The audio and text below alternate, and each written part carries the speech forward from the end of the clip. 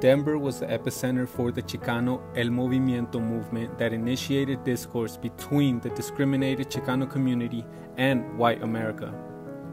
On March 20th, 1969, about 200 students from West High School decided to purposely walk out of school as a demonstration of protest for an incident that involved racist remarks from one teacher to a group of Mexican American students. The following days, students from Manual, Thomas Jefferson, Lincoln, and South High School joined the walkouts as a way to form a solidified union of young Chicano activists. These walkouts were later known as the 1969 blowouts.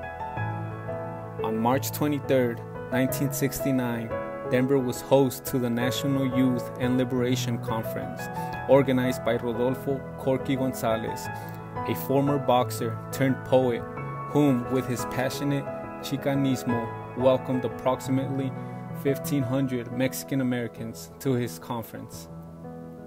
A gathering that advocated for cultural pride and an end to social discrimination to the Chicano community.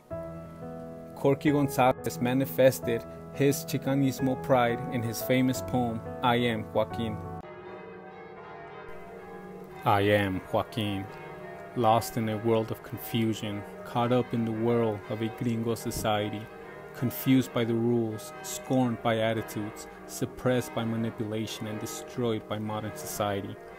My fathers have lost the economic battle and won the struggle of cultural survival, and now I must choose between the paradox of victory of the spirit despite physical hunger, or to exist in the grasp of American social neurosis, sterilization of the soul, and a full stomach. Yes, I have come a long way to nowhere, unwillingly dragged by the monstrous, technical, industrial giant called progress and ankle success. I look at myself, I watch my brothers, I shed tears of sorrow, I sow seeds of hate, I withdraw to the safety within the circle of life. My own people,